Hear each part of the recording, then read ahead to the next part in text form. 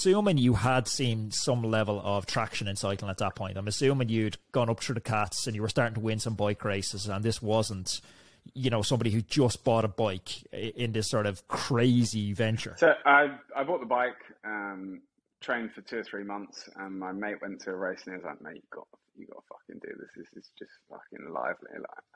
I was like, "I'll do a bit more training. Come on." And he's like, "Nah, just like chuck yourself in at the deep end." And I was like, "Go on then." So I went there, and I think I came second in my Cat 4 race, and like just felt alive, like alive.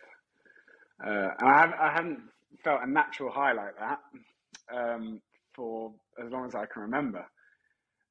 You know, you can feel artificial highs, but that's something slightly different. It's a different podcast. Yeah, altogether, yeah. But you know, so yeah, and I think it's a very healthy thing to do, and a good way to divert the energy. But yeah, from then basically, and that was at 25. But I had a thing where I bet some guys in the office.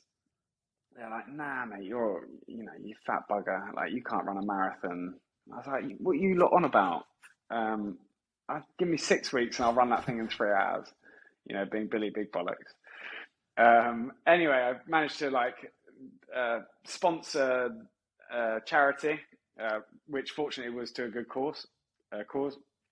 And I got myself a place in the London Marathon. And I have never suffered so much to that day. That and the RAS. The 2 times in my life where I've thought, like, I'm properly questioning my well-being here. Anyway, I ran the London Marathon at, I don't know, 83 kilos, like not in great shape, and 2:59:58 to give you an idea of like how much I suffered to stay with that pacer. I was dropped, came back. That's a pacing strategy. Like, collapsed at the end. But then I thought, like, this is fun.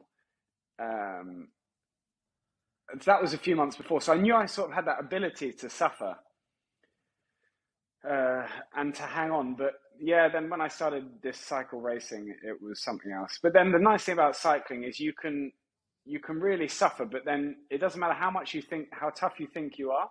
Like, you have to know about the sport. There's tactics involved. There's equipment. There's training. There's nutrition, and like there's a level-headedness in a race that you have to